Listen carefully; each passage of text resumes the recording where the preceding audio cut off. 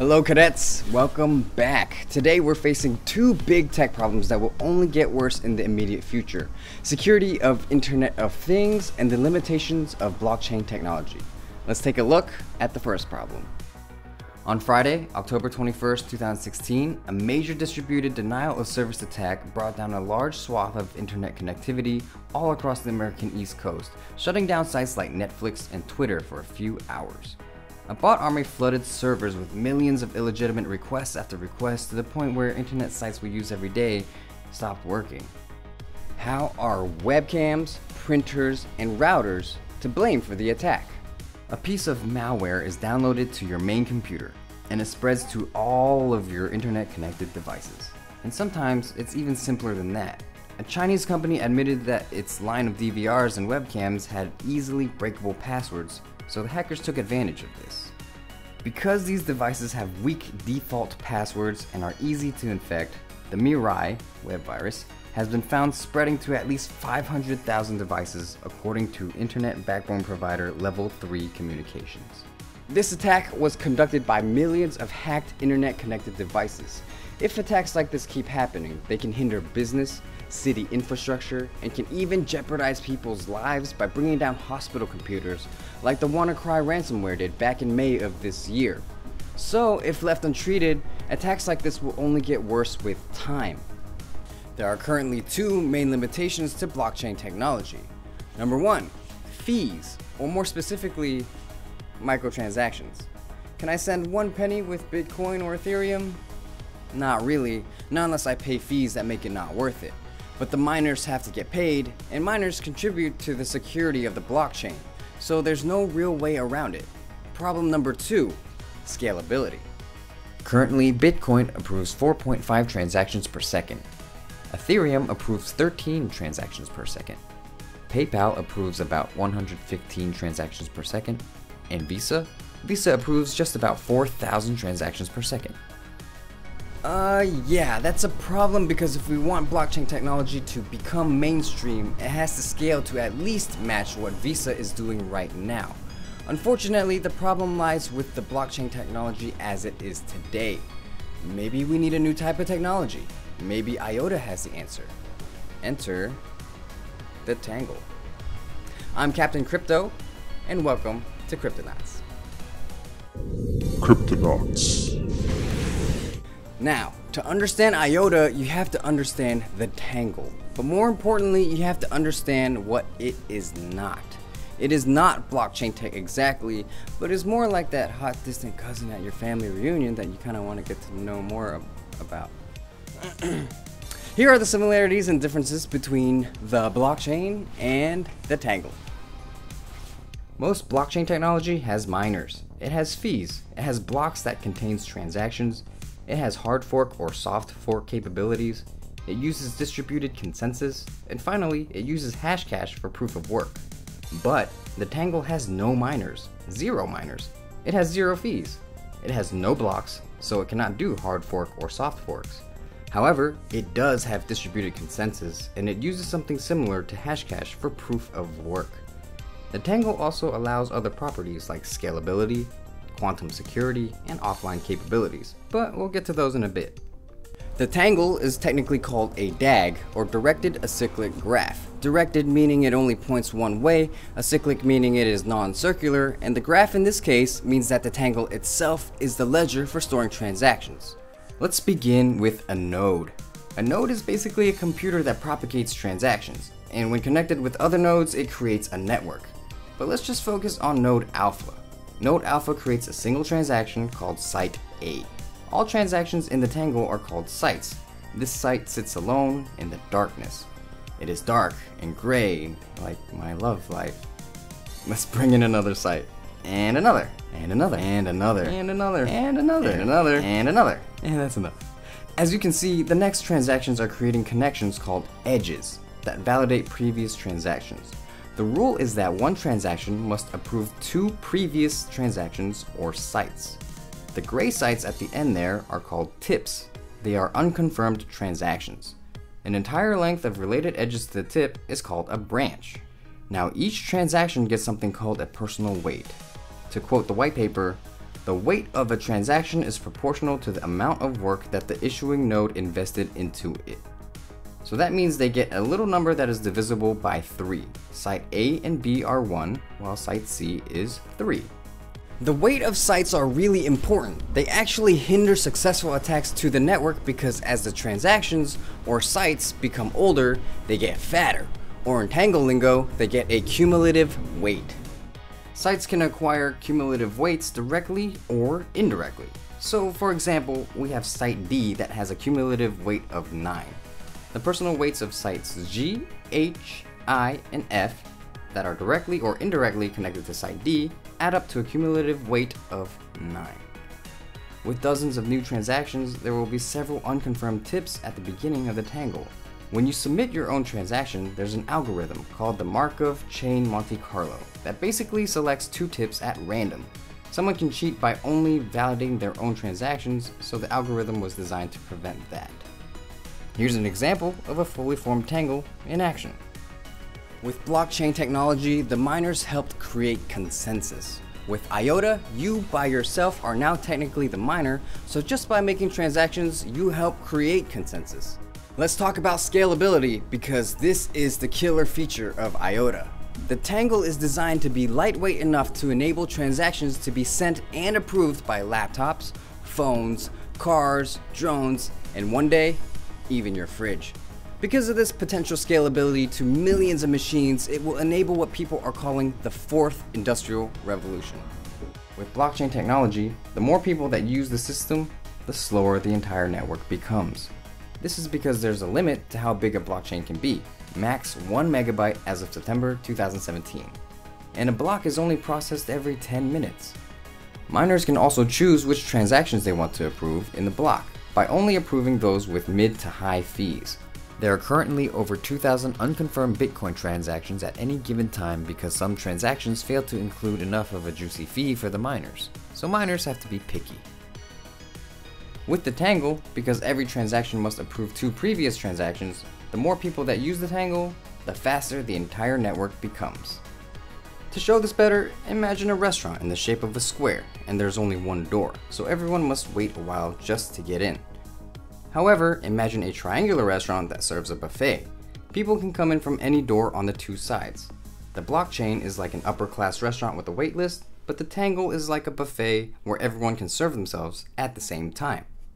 As you can see, the Tangle scalability will make it possible for millions of internet-connected machines to join the network, and we won't have to worry about too many machines bogging it down. Having a lot of machines actually speeds up the network. That's pretty darn cool. To understand Tangle security, you have to understand proof of work. It's very important in preventing Sybil or spamming attacks. The way proof of work works is through using something called hashcash. Hashcash was invented by Adam Back in 1998 to prevent email spamming. Basically, a computer must solve a simple puzzle to validate something. In IOTA's case, it is validating 2 other transactions. The computer has to guess an alphanumeric code called the nonce. How well and how fast a computer can solve the nonce is called hashing power. IOTA has developed something very similar to hashcash for the Tangle. It's just difficult but simple enough that your grandma's flip phone can use IOTA to validate transactions. The main reason hashcash has low difficulty is so that simple internet-connected machines can join the Tangle. So an easier way to understand hashing power is to just think of it as puzzle-solving power. If the accumulated hashing power on the Tangle is large enough, the probabilities of actually completing an attack on the Tangle is very low. This is what the IOTA white paper has to say. As a transaction gets more and more direct or indirect approvals, it becomes more and more accepted by the system. In other words, it will be more difficult, or even practically impossible, to make the system accept a double spending transaction. Reddit user symphonic_rainboom brings up a good point when he says the following quote. Oh, just a quick note, IOTA determines a 51% as a 34% attack, so just keep that in mind. In IOTA, every user is a miner, and they are only mining when they are sending transactions. A 51% double spending attack then becomes as simple as an attacker with sophisticated hardware having more computing power than normal users with general purpose hardware. To a degree, He's right. As of today, IOTA is still in beta, and the Tangle is in a vulnerable state if someone attacked with a ton of raw computing power. However, there are two things bolstering security right now to prevent any major attack. Number one, the coordinator, or COO for short, are like training wheels for IOTA. Here's a quote for you. Like Bitcoin, Ethereum, and all other distributed consensus protocols before it, the IOTA network needs an onboarding mechanism to provide 34% attack protection in its early days. Due to the unique underlying architecture of IOTA, this takes shape of a coordinator. The coordinator, or COO for short, is essentially training wheels for the network until the amount of organic activity on the ledger is sufficient to where it can evolve unassisted, at which point the COO is permanently shut off. Number two is hashing power. The white paper also provides the math, and it basically states that if an attacker gets 10% of the network's hashing power, his chance of manipulating the network is only 0.00001135, basically next to impossible.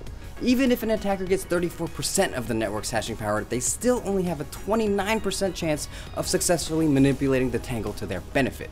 So basically, a bad actor needs 3 times the hashing power of the entire network to actually guarantee successful manipulation. So this is why I'm not worried about IOTA's security, especially when IOTA reaches maturity and the training wheels come off. Also, the structure and backing of the IOTA network will come into play. So the more honest machines that join the Tangle network, the more hashing power. And the more hashing power, the more secure the entire network becomes. Another killer feature of IOTA is data security through quantum resistance. Quantum computing is kinda scary because as soon as quantum computers become mainstream, blockchain technology as we know it today will not be safe. However, IOTA is quantum resistant, meaning it can resist a quantum consensus attack by 1,000,000 times. The math on this is really tricky, so if you want to learn more, check out the white paper. But for now, here's a direct quote.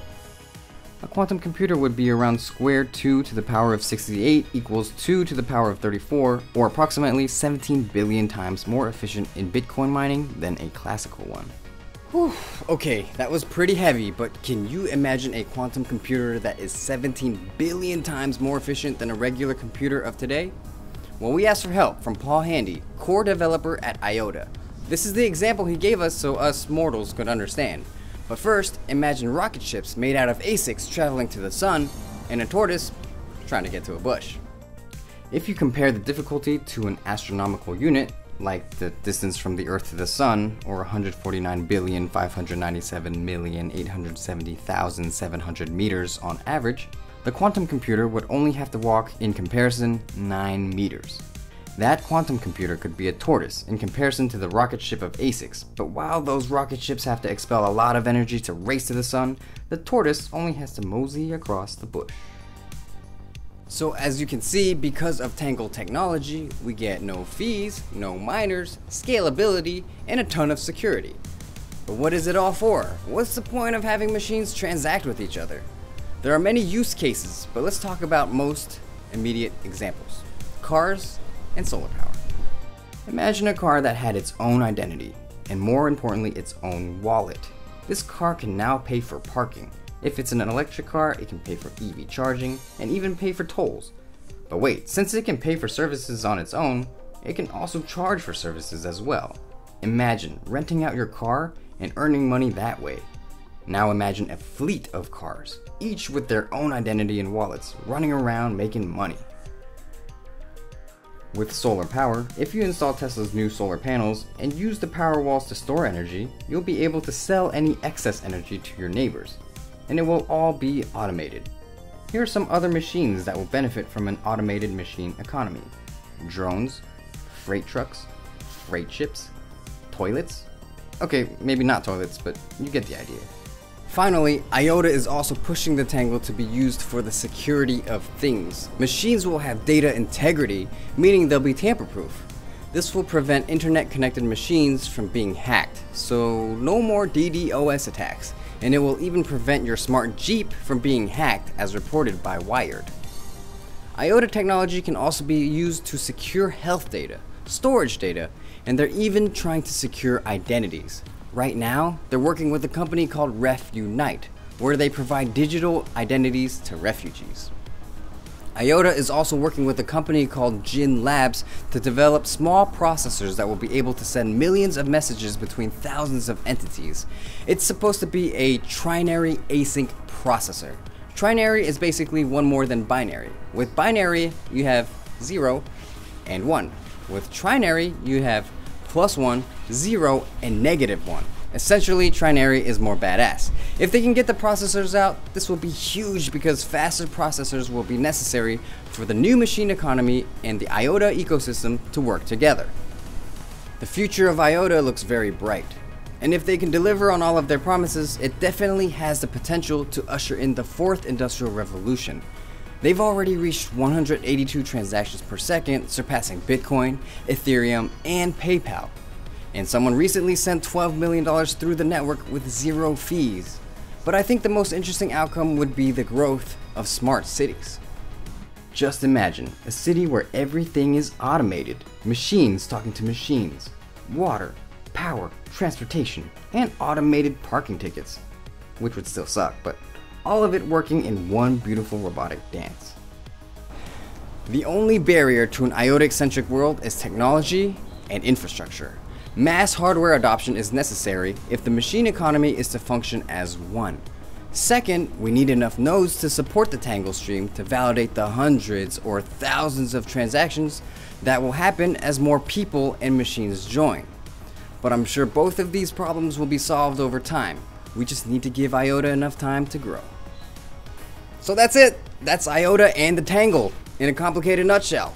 If you want to know more, we suggest heading over to iota.org or to the IOTA Slack channel. Links below. So, what's our next video? Well, we're leaving it up to you guys to decide. We've provided a link below to vote on our next content. We've suggested our own topics, but feel free to post them on here or on YouTube, or submit them through our link. As always, hodl, secure your crypto, and may Vitalik and Satoshi be with you always.